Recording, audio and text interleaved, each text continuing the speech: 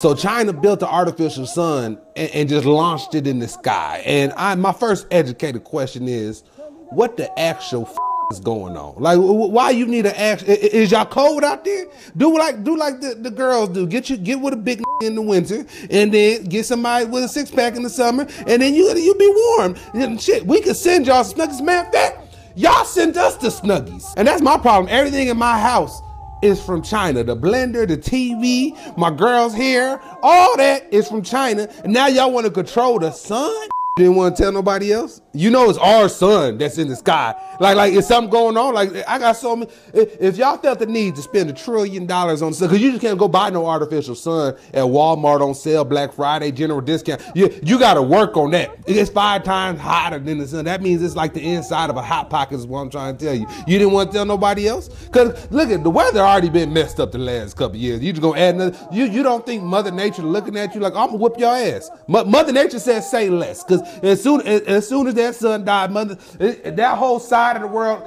gonna be cut off from you gonna be the first country to be cut off from the sun. Y'all done gave Mother Nature a BBL. Y'all pretty much told Mother Nature, y'all not good enough. Here, add this. And it ain't even about you throwing off Earth's whole equilibrium. It's first of all, y'all over there working on artificial sun. In America, we've been excited about Taco Bell hot wings. This is why we need to hire more black women in the FBI, CIA, because I ain't heard nothing about this. Ain't no reason why y'all just surprised the whole ass sun on us like it's a little surprise quinceañera party or something like that. How you just, I don't know, if we had more black women, they would have found out, they would have had the plans to the suns, they would have, like whoever's in the director of spying on China and America need to be a black woman. Cause I'm more upset that I knew nothing about this. Ain't nobody said nothing about this. That's why I'm upset with your dumb ass. What's up, people? I'm James Andre Jefferson Jr.